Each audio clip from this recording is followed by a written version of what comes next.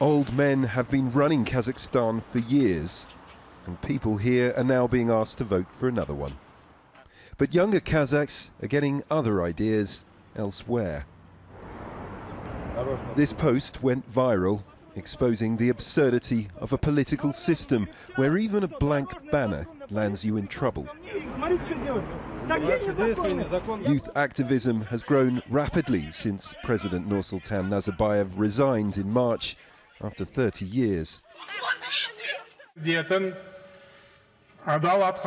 His chosen successor, Kassym-Jomart Tokayev, is expected to win on Sunday in what many say is a managed election. But some activists are calling on voters to boycott the poll, saying it won't change anything.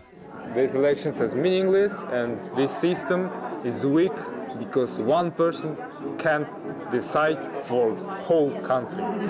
What we're trying to do now is convince people to speak out. I mean, the more people will speak out, the less afraid other people will be.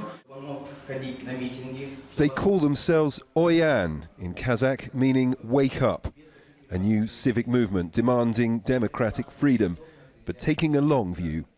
How do you envisage this working out? Can you give us a timetable and an action plan that will bring real change here?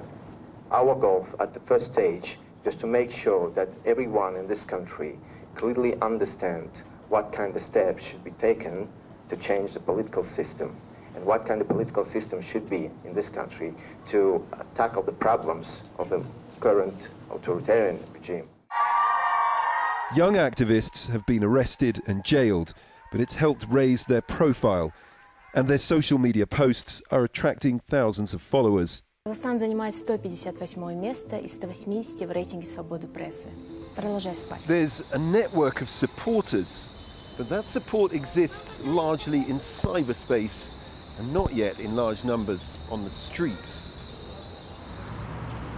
This symbolic run towards truth was organised and supported online, but only a few joggers took part. Some here fear that after the election, the authorities may try to crush this movement unless the youth can outpace them in their pursuit of change. Forestier-Walker, Al Jazeera, Almaty.